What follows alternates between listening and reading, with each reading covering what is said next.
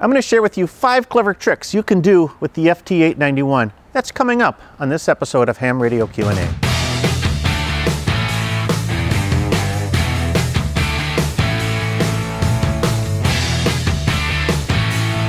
Hi, I'm Michael, KB9VBR, your host for Ham Radio Q&A. I'm on a mission to inspire and educate the amateur radio community, and today I'm going to share with you 5 clever things you can do with the FT-891.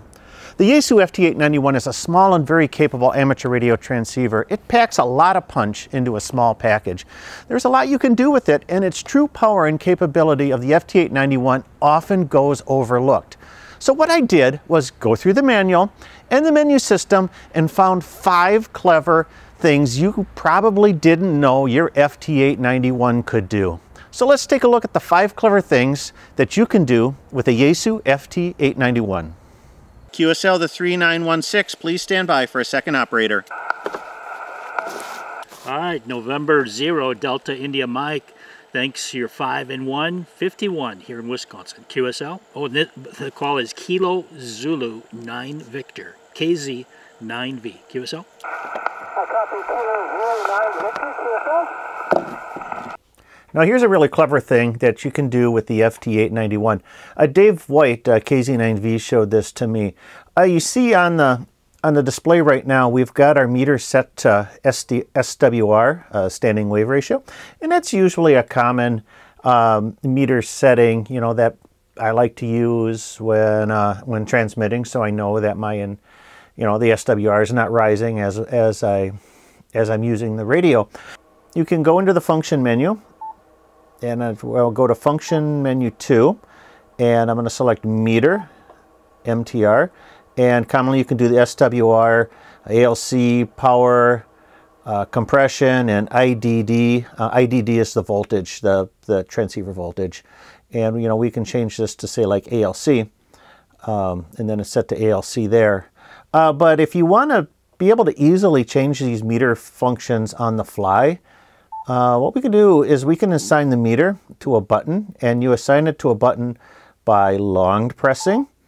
And now when I long press the A, the meter function was transferred down to one of the ABC keys.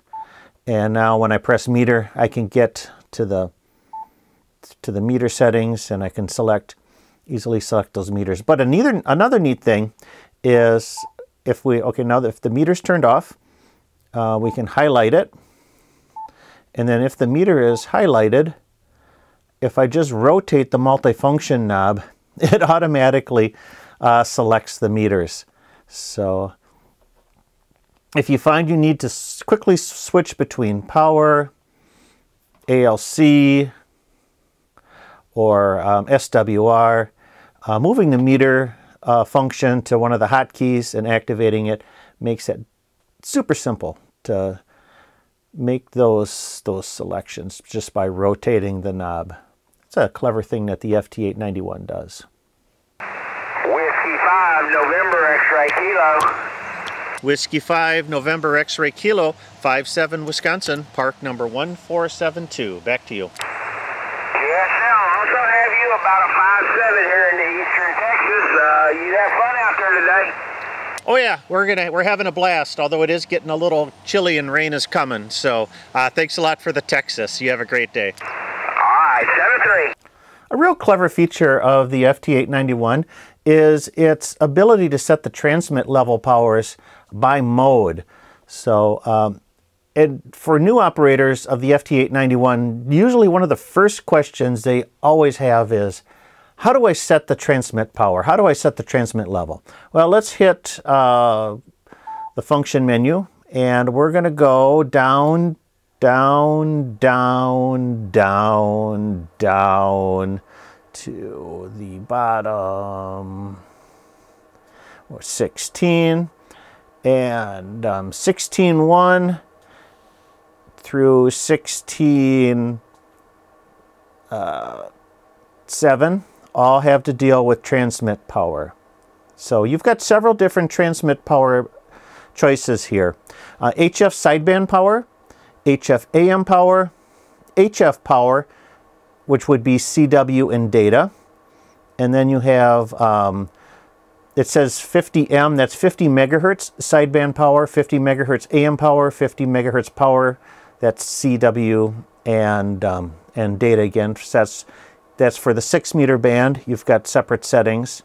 So starting off here with sideband power, I usually set mine to 50 when I'm out in the field, but long press or press to highlight, and you can change your power level down to 5 or up to 100.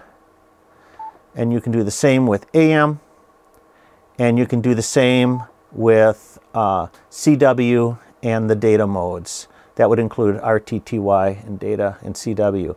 So you can leave your CW mode at, say, 20 watts, and you can leave your phone mode at 50 watts, and then when you change the when you go into your mode select, it will automatically make those selections for you, for your power level selections. And that's the same with the 6 meter band. You can have separate 6 meter settings as you would with the rest of HF. And that's on the menu item 16, transmit power. CQ, Park Sunny Air, CQ, Park Sunny Air. KB9VBR, Kilo Bravo 9er, Victor Bravo Romeo, calling CQ for Park Sunny Air. Another real clever feature of the FT-891 is its digital voice keyer. And I did a separate video on how to do digital voice keying. So you might want to check out that video to see how that feature is set up. But basically, if you go to function record settings, you can set the playback and then any of 5 channels. And I've got channel 1 set as my C key, as a hotkey, just to make it easier to key that message. So when I press channel 1, CQ, Park Sunny Air, CQ, Park Sunny Air. KB9VBR, Kilo Bravo 9er, Victor Bravo Romeo, calling CQ for Park Sunny Air. it automatically plays back that message. But one of the things is that people, have told me is that, boy, that message is really loud when it's in my headphones, and wouldn't it be nice to be able to adjust the volume? Well, you can do that. If I long press the function key to get to the menu, I'm going to go to menu item 3-1 and 3-2, and these both have to do with the digital voice system. 3-1 is DVS RX out level. That would be the monitor level into your headphones. The default is 50. I've got it set down to 25. If you change it down even lower than that to say like 10, then you can have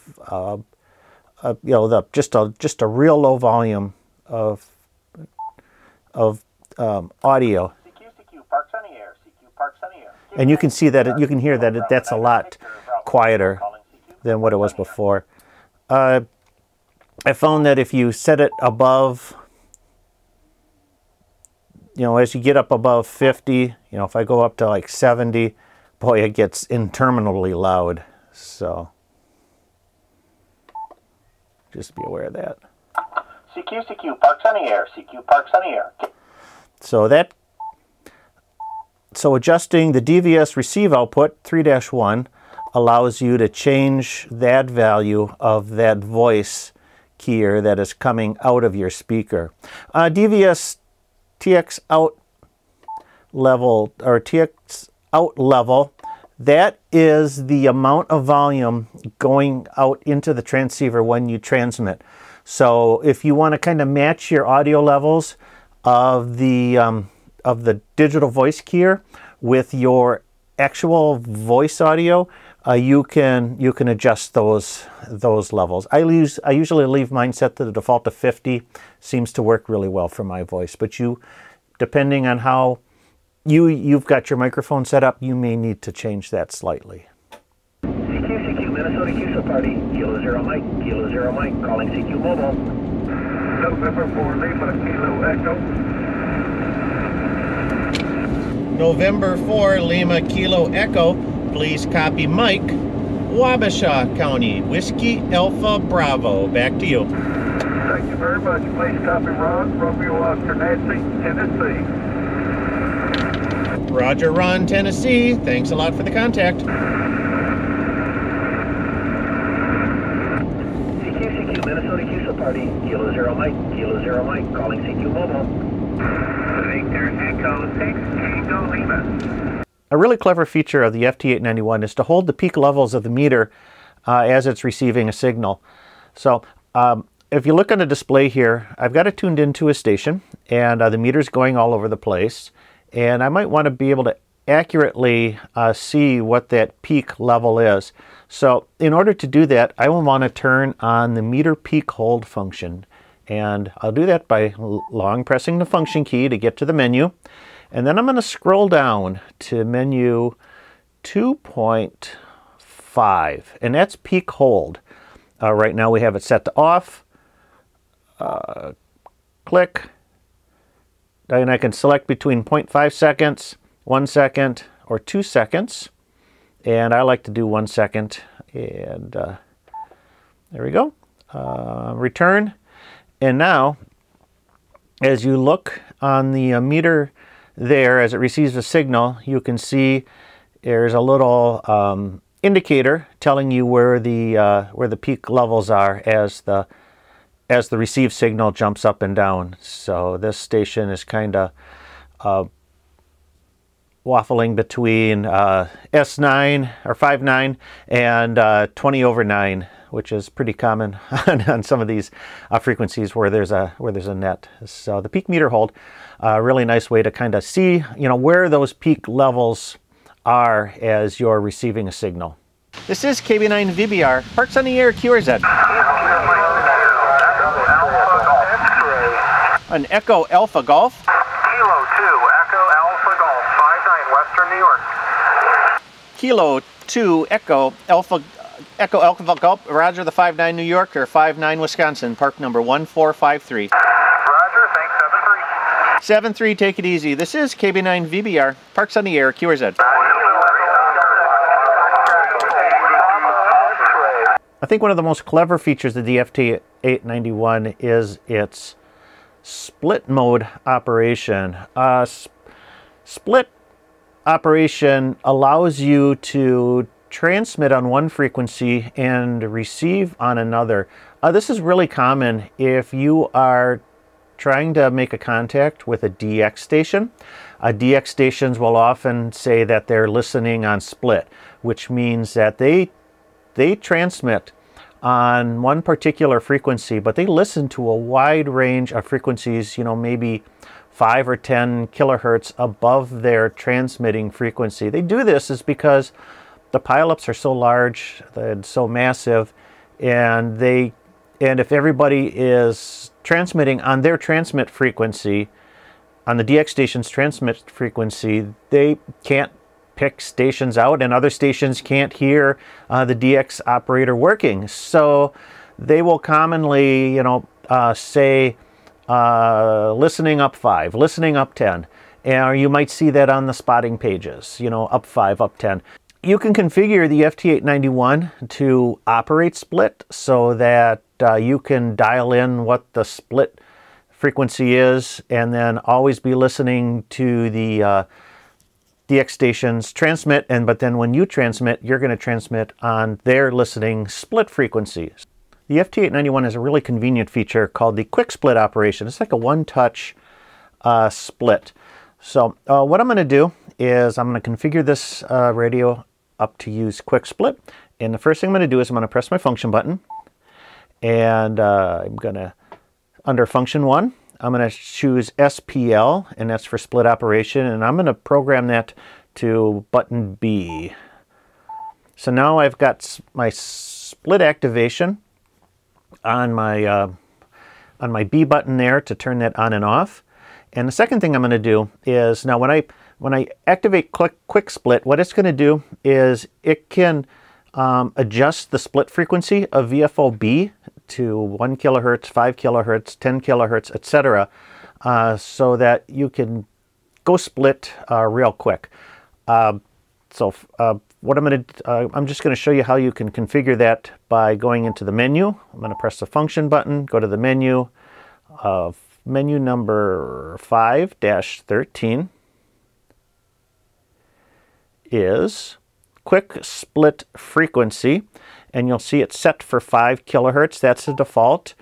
I can change that to say 1 kilohertz. If I was using this in CW Morse code, I would probably use a 1 kilohertz split. That's most common on the in the CW allocations. If I'm going to do phone, you can set it to 5 kilohertz. You could go up to 10 kilohertz, but really 5 kilohertz is common for phone operation.